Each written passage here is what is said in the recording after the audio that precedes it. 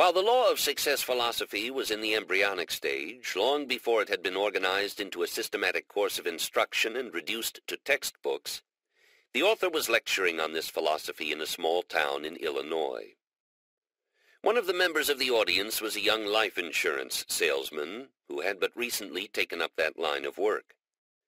After hearing what was said on the subject of imagination, he began to apply what he had heard to his own problem of selling life insurance.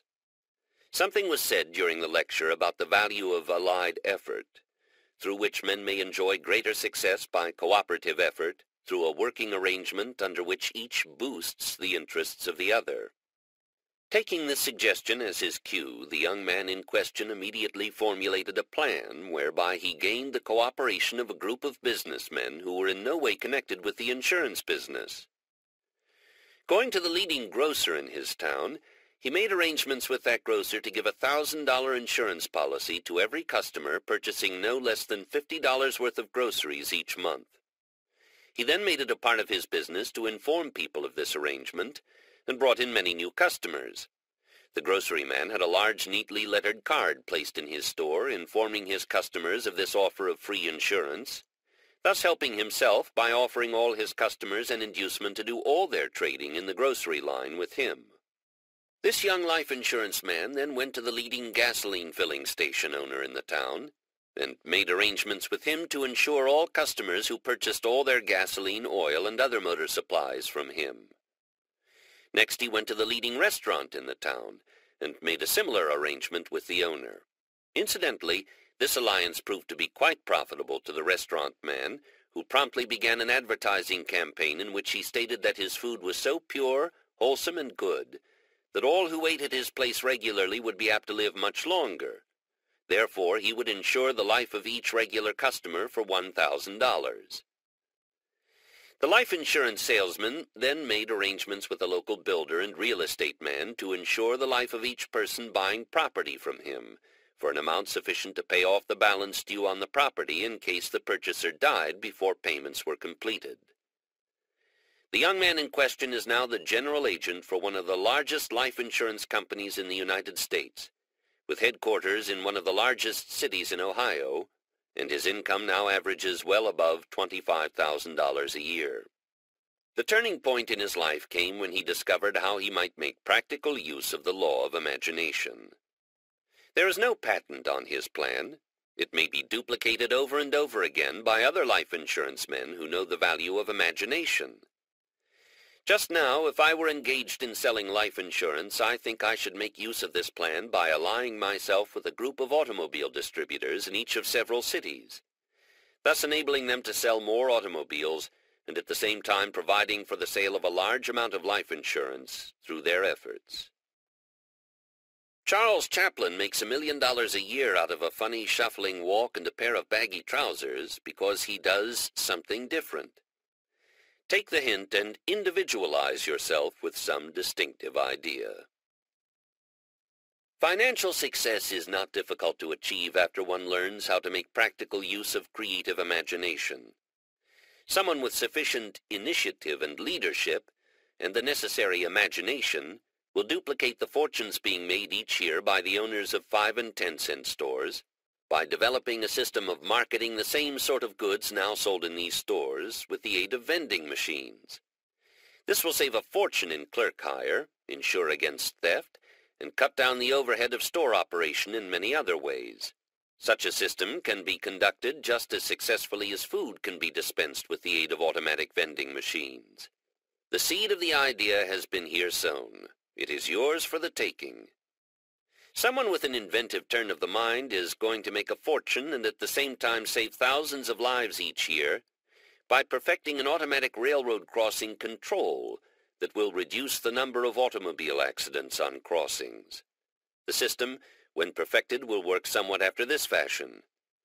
100 yards or so before reaching the railroad crossing, the automobile will cross a platform somewhat on the order of a large-scale platform used for weighing heavy objects, and the weight of the automobile will lower a gate and ring a gong. This will force the automobile to slow down. After the lapse of 1 minute, the gate will again rise and the car may continue on its way. Meanwhile, there will have been plenty of time for observation of the track in both directions to make sure that no trains are approaching. Imagination plus some mechanical skill will give the motorist this much-needed safeguard and make the man who perfects the system all the money he needs and much more besides. Some inventor who understands the value of imagination and has a working knowledge of the radio principle may make a fortune by perfecting a burglar alarm system that will signal police headquarters and at the same time switch on lights and ring a gong in the place about to be burglarized, with the aid of apparatus similar to that now used for broadcasting. Any farmer with enough imagination to create a plan, plus the use of a list of all automobile licenses issued in his state, may easily work up a clientele of motorists who will come to his farm and purchase all the vegetables he can produce and all the chickens he can raise, thus saving him the expense of hauling his products to the city. By contracting with each motorist for the season, the farmer may accurately estimate the amount of produce he should provide. The advantage to the motorist accruing under the arrangement is that he will be sure of direct from the farm produce at less cost than he could purchase it from local dealers. The roadside gasoline filling station owner can make effective use of imagination by placing a lunch stand near his filling station, and then doing some attractive advertising along the road in each direction, calling attention to his barbecue, homemade sandwiches, or whatever else he may wish to specialize on. The lunch stand will cause the motorists to stop, and many of them will purchase gasoline before starting on their way again. These are simple suggestions involving no particular amount of complication in connection with their use, yet it is just such uses of imagination that bring financial success.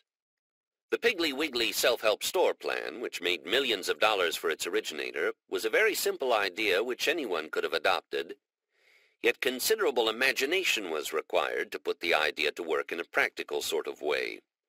The more simple and easily adapted to a need an idea is, the greater is its value, as no one is looking for ideas which are involved with great detail or in any manner complicated. Imagination is the most important factor entering into the art of selling. The master salesman is always one who makes systematic use of imagination. The outstanding merchant relies upon imagination for the ideas which make his business excel. Imagination may be used effectively in the sale of even the smallest articles of merchandise, such as ties, shirts, hosiery, etc. Let us proceed to examine just how this may be done. I walked into one of the best-known haberdasheries in the city of Philadelphia for the purpose of purchasing some shirts and ties. As I approached the tie counter, a young man stepped forward and inquired, "Is there something you want?" Now, if I had been the man behind the counter, I would not have asked that question. He ought to have known by the fact that I had approached the tie counter that I wanted to look at ties. I picked up 2 or 3 ties from the counter, examined them briefly, then laid down all but one light blue which somewhat appealed to me. Finally, I laid this one down also and began to look through the remainder of the assortment. The young man behind the counter then had a happy idea. Picking up a gaudy-looking yellow tie, he wound it around his fingers to show how it would look when tied, and asked, "Isn't this a beauty?" Now, I hate yellow ties, and the salesman made no particular hit with me by suggesting that a gaudy yellow tie is pretty. If I had been in that salesman's place, I would have picked up the blue tie for which I had shown a decided preference, and I would have wound it around my fingers so as to bring out its appearance after being tied. I would have known what my customer wanted by watching the kinds of ties that he picked up and examined. Moreover, I would have known the particular tie that he liked best by the time he held it in his hands. A man will not stand by a counter and fondle a piece of merchandise which he does not like. If given the opportunity, any customer will give the alert salesman a clue as to the particular merchandise which should be stressed in an effort to make a sale. I then moved over to the shirt counter. Here I was met by an elderly gentleman who asked, "Is there something I can do for you today?" Well, I thought to myself that if he ever did anything for me, it would have to be today, as I might never come back to that particular store again. I told him I wanted to look at shirts and described the style and color of shirt that I wanted. The old gentleman made quite a hit with me when he replied by saying, "I am sorry, sir, but they are not wearing that style this season, so we are not showing it." I said I knew they were not wearing the style for which I had asked, and for that very reason, among others, I was going to wear it, providing I could find it in stock. If there is anything which nettles a man, especially that type of man who knows exactly what he wants and describes it the moment he walks into the store, it is to be told that they are not wearing it this season. Such a statement is an insult to a man's intelligence, or to what he thinks is his intelligence, and in most cases it is fatal to a sale. If I were selling goods, I might think what I pleased about a customer's taste, but I surely would not be so lacking in tact and diplomacy as to tell the customer that I thought he didn't know his business. Rather, I would prefer to manage tactfully to show him what I believed to be more appropriate merchandise than that for which he had called, if what he wanted was not in stock. One of the most famous and highly paid writers in the world has built his fame and fortune on the sole discovery that it is profitable to write about that which people already know and with which they are already in accord. The same rule might as well apply to the sale of merchandise. The old gentleman finally pulled down some shirt boxes and began laying out shirts which were not even similar to the shirt for which I had asked.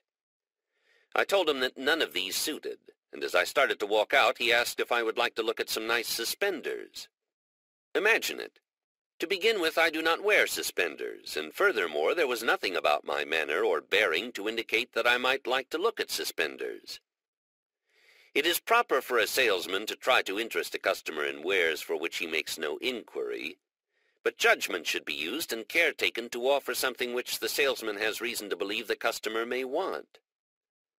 I walked out of the store without having bought either shirts or ties, and feeling somewhat resentful because I had been so grossly misjudged as to my tastes for colors and styles. A little further down the street I went into a small one-man shop which had shirts and ties on display in the window. Here I was handled differently. The man behind the counter asked no unnecessary or stereotyped questions. He took one glance at me as I entered the door, sized me up quite accurately, and greeted me with a very pleasant, "Good morning, sir." He then inquired, "Which shall I show you first, shirts or ties?" I said I would look at the shirts first. He then glanced at the style of shirt I was wearing, asked my size, and began laying out shirts of the very type and color for which I was searching, without my saying another word. He laid out 6 different styles and watched to see which I would pick up first. I looked at each shirt in turn and laid them all back on the counter, but the salesman observed that I examined one of the shirts a little more closely than the others and that I held it a little longer. No sooner had I laid this shirt down than the salesman picked it up and began to explain how it was made. He then went to the tie counter and came back with 3 very beautiful blue ties of the very type for which I had been looking, tied each and held it in front of the shirt, calling attention to the perfect harmony between the colors of the ties and the shirt. Before I had been in the store 5 minutes, I had purchased 3 shirts and 3 ties, and was on my way with the package under my arm, feeling that here was a store to which I would return when I needed more shirts and ties. I learned afterwards that the merchant who owns the little shop where I made these purchases pays a monthly rental of $500 for the small store, and makes a handsome income from the sale of nothing but shirts, ties, and collars. He would have to go out of business with a fixed charge of $500 a month for rent if it were not for his knowledge of human nature, which enables him to make a very high percentage of sales to all who come into his store.